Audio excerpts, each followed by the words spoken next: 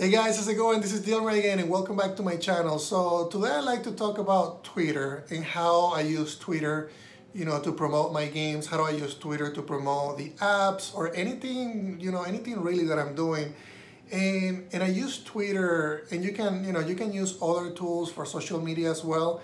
But I want to focus on Twitter during this video because Twitter has actually been one of the tools that have allowed me to get closer to you, to get known by the indie game industry, because I wasn't, I didn't go into game development or game design as a career to start with. I was a developer and I'm still a developer. And I don't make games in my, in my day job. I don't really do that. I do that when I come home. I could do that when I'm working late at night, when I'm waking up early in the morning, or I do that on the weekends, like right now. It's the weekend and I'm basically just working on two of my games. So why do I want to talk about Twitter? And the reason for that is because Twitter has allowed me to connect to a lot of people. I use Twitter not only to, to promote my games, because you don't want to just promote your work and don't give any value to the community.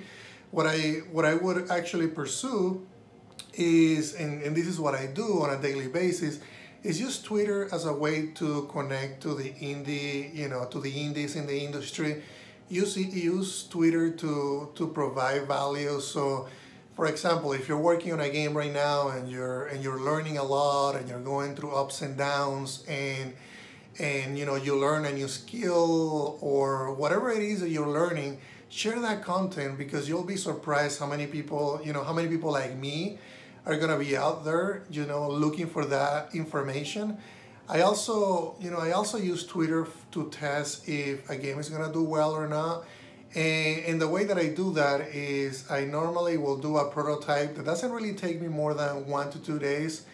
And I make it look as good as I can. I make sure that the mechanics are solid. And when I say mechanics, I will keep it simple. It doesn't have to have too much depth into the game. But then I record a video about the game prototype or an image, and then I quickly just tweet it, and then I add a few hashtags, and then I can see by using Twitter analytics how much exposure a tweet is actually getting.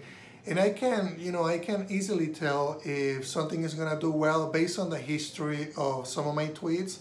So I use Twitter as a way of testing the market. Make sure that you're looking at tags that are specific for your target market. So for example, I create puzzle games. So every time I'm doing a test like that, I'm always adding hashtags that are that have puzzle games, that have anything related to puzzles. I put in the hashtags. So Twitter is a great tool for that. Twitter is a great tool to, just basically document your journey.